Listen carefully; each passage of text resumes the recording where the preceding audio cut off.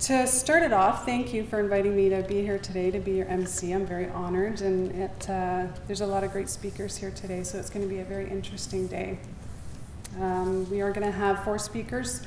The first 2 will be followed by a 15-minute break, and then the next 2 speakers will follow. And the first speaker up is Marlyn Ferguson. I think everybody here knows Marlyn and how fabulous she is, but I'm going to read out her bio anyway. She told me to shorten it, so I've not only not going to shorten it, but I've added a few things. Just kidding. Marlyn has been a supporter of the bereaved for over 30 years. Being the wife of now retired funeral director, she has trained with Delta Hospice, Lower Mainland Grief Recovery Program, St. Paul's Hospital Pastoral Bereavement Program, and has attended many workshops on children's grief, etc. She initiated a bereavement support group at Sacred Heart Church in Delta and was the coordinator of the BC Bereavement Helpline, developing bereavement support groups and training volunteers in the downtown Eastside and South Vancouver areas. In 2002, Marlyn joined the staff at Valley View Funeral Home in Surrey as their Arborcare Coordinator. Following the death of her 27-year-old son to homicide, she developed and facilitates an 8-week support group for homicide and suicide loss. Marlyn is a board member of the BC Bereavement Helpline. She is also a support group facilitator, trainer, and was the first recipient of the Light of Hope Award, granted by the BC Police Victim Services. Please come on up, Marlyn.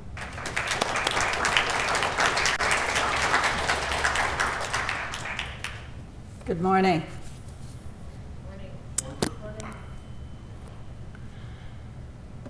Many of you probably know my story and know the story of our son's death, so I'm going to be very brief in telling that.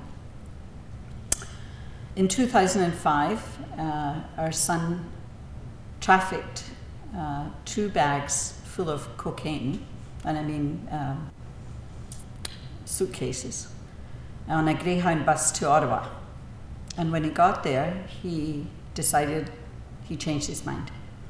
And he left the bags on the bus. About 2 weeks later, he was ordered to go back and deal with where those bags were, and they wanted to know what had happened to those drugs. He flew back to Ottawa, stayed overnight, and flew back to Vancouver the next day and didn't pick up the bags. The bags were in the Greyhound bus depot in the Lost and Found area. He flew back to Ottawa the following day and stayed overnight again, and was picked up by 3 men and kidnapped and taken to a warehouse in Montreal and kept there for 6 days. He was stripped, beaten, tied to a chair, starved, until the guys realized that, the gang realized that maybe he was telling the truth and that these bags could be in the Lost and Found depot. They took him back to Ottawa, and yes, they were there. Graham picked them up, and he collapsed on the street and died from a blood clot to his lungs. And we knew nothing of this at all. Our family were totally blown away and just didn't know any of those details of what was going on in our son's life. It took about 8 months before any people were arrested for Graham's death, and there were 7 people involved in it, and they weren't all caught at the same time. So about 13 months after Graham died, 4 people had pled guilty to different charges. Some were involved in the kidnapping, some were involved in the confinement of him.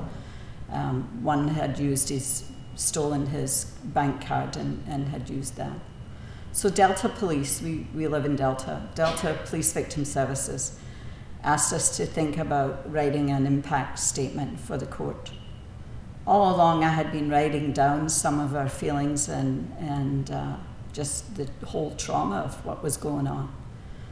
And so to try and put that in paper for the court was very difficult. but I stuck with it and had tried to use as many adjectives as I could. And one of the things I did was I looked up the word impact and got some synonyms for that. And some of the synonyms for impact are crash, collision, shock, bang, force, and brunt. And I worked on those words to try and describe what trauma had happened to our family. These were the words I used when preparing and reading our impact statement to describe the harm that had been done to us when our son was murdered. The first time I read the impact statement was just prior to the 4 of the accused being sentenced. I wanted them to hear and to see just what their actions or lack of actions had done to us. I was very much in touch with our loss. I felt the power of these words. I felt powerful in describing all the harm that had been done to us. Even though we felt powerless, and we do when something like a murder happens in a family or even in a community, the powerlessness, like you just don't know where to turn, as many of you here know. But when I read that victim impact statement, there was power in voicing all those feelings that we had.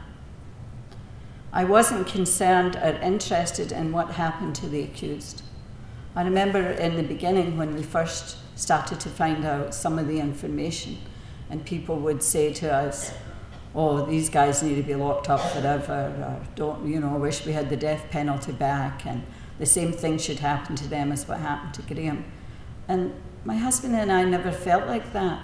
We were not connected to the accused at all. I really didn't care what happened to them. I just wanted to know what had happened to our son.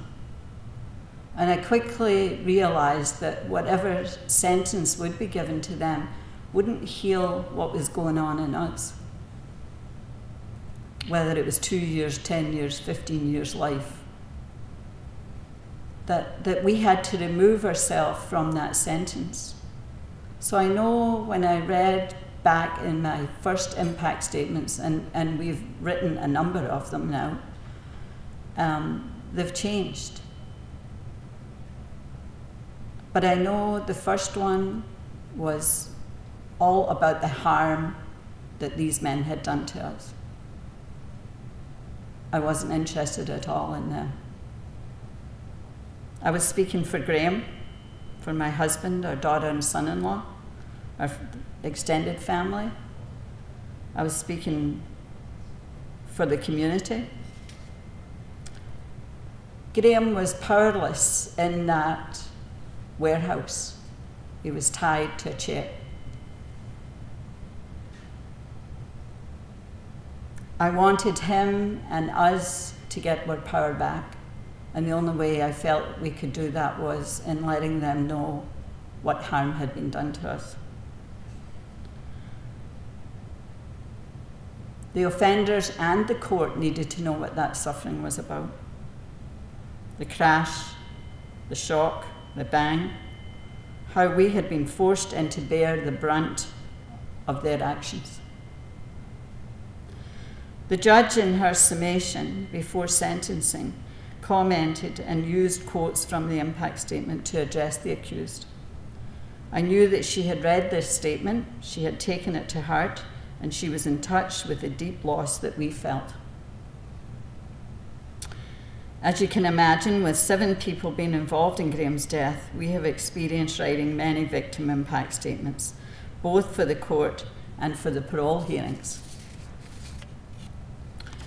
In preparing for today, I looked over these impact statements and I realized just how much they have changed and how much I've changed.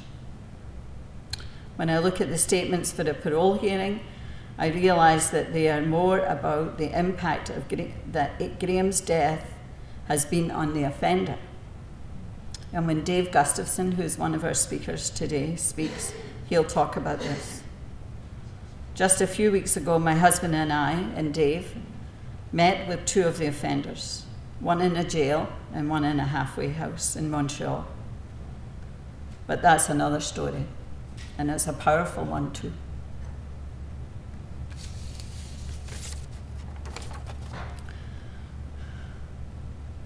Early on in this whole, probably within the first year, I was at church one day, and the priest at our church gave a quote from St. Augustine, and that's kind of become my quote. St. Augustine said, "Hope has two beautiful daughters, anger and courage, anger at the way things are, and courage to change them." And I think the last almost 11 years now since their son died, I think being able to change how I feel, having the courage to be able to speak about it and to be able to support other people, that has definitely been a help. That's the impact that I want to have for me. I wanted my power back. Those first years where we felt powerless, I wanted my power back, and I knew I could get my power back with being able to talk about it and being able to talk about it to other survivors of homicide. Martin Luther King Jr. said, "Darkness doesn't drive out darkness, only light can do that. Hate cannot drive out hate, only love can do that. For through violence you may murder a murderer, but you can't murder murder. Through violence you may murder a liar, but you can't establish truth. Through violence you may murder a hater, but you can't murder hate. Darkness cannot put out darkness, only light can do that. You can bomb the world to pieces, but you can't bomb the world to peace." And then being able to have my voice, being able to speak about our loss, being able to speak about the reconciliation that I have felt in 3 of the men that were involved in our son's death, peace has come. Thank you.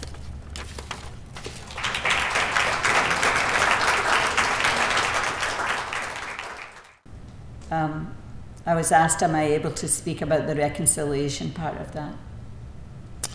We met one of the offenders probably about 4 years after the event happened, and he was the youngest of the offenders. He was only 19 when it happened. And he was actually a son of one of the other offenders. So my husband and I were very anxious to talk to him, first of all because he was so young, and we felt that maybe he had a chance to change his life, and because his father had been involved in the crime as well. So we met him, Dave Gustafson from the Community Justice Initiative, organised it all, and Dave came with us. We spent about 2 hours talking to this young man, and initially I think it was to get more information about what had happened. All of the offenders had pled guilty, so we didn't have a trial, thank God.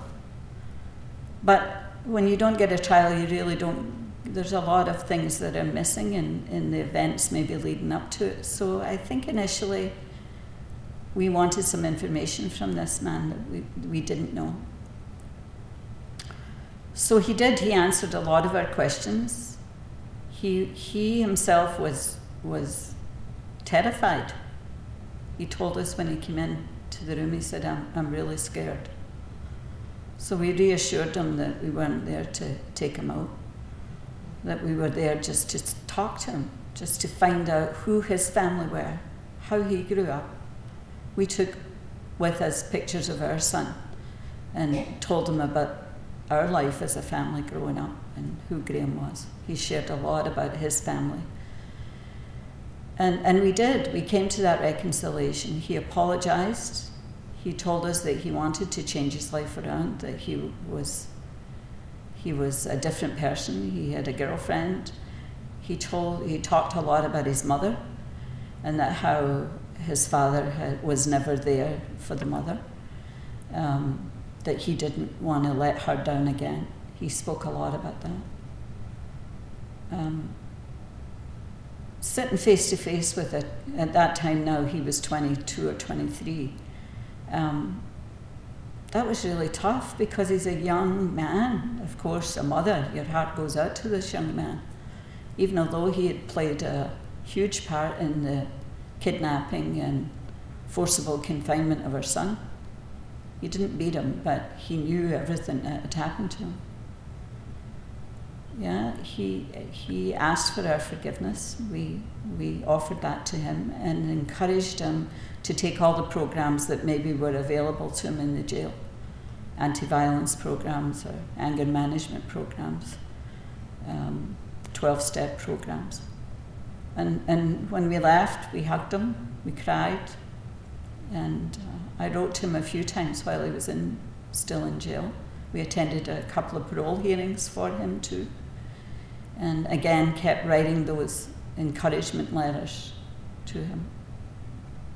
But we were able to forgive him, and I heard remorse from him. When we met the other two men just recently in March, we met with his father, this young man's father. We met with him. We met with him one day, and the second day we met with the other offender, and they were the key people involved in all of this. And again, we wanted, I think this time though it was different. It was more of what have they done in jail? What are their plans when they leave? Have they changed their life? Can they change their life around? And with meeting with us, would that make a difference?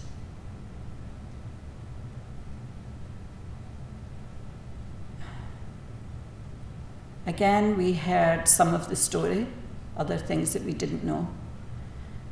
We felt that they were remorseful. They took total responsibility for what they did, and we needed to hear that. Again, we were able to forgive them. I think I already had, though, before even meeting them. Forgiveness is like just taking that weight off your back. You don't have to, I don't have to think about these men anymore. And I really don't. I know I've let them go where before I thought about them every day, and now I don't. I've been able to really reconnect with the restorative memories of our son, and not just the events leading up to his death, thinking about him, the desperation he must have been in, first of all, to traffic those drugs, and the desperation of those days back and forward on a plane to Ottawa, and then the days, 6 days in a warehouse, being tied, wondering what the heck was going to happen to him next. I don't need to think about that anymore. I don't have to think about these offenders. I'm not responsible for them. Yeah, reconciliation definitely did come. And restoration came, I think, back into our lives. I'm more connected to the restorative memories of our son. Yeah, I think we only got guidance in the first, when we wrote the first one. I never asked for any guidance or help with other ones. But I think they changed when we wrote the victim impact statement for the parole board, and it was more about the victim and less about the harm that they had done to us. I was more concerned about what they were doing, what programs they had taken, what steps they were going to take, what their life was going to be like. Could the community be safe if the offenders got out? My concern was more for the community and for their safety. You know, could they stay away from that life of crime? The majority of them were young. The eldest was 40. one 30, one 27, and the rest were all in their early 20s. So there definitely was a concern for, these were all young men. The 40-year-old had spent a long time in jail, in and out, right? So could he change? Could that change for him? So I think our victim impact statements were more of, you know, what could they do to change the life? My concern was for the community.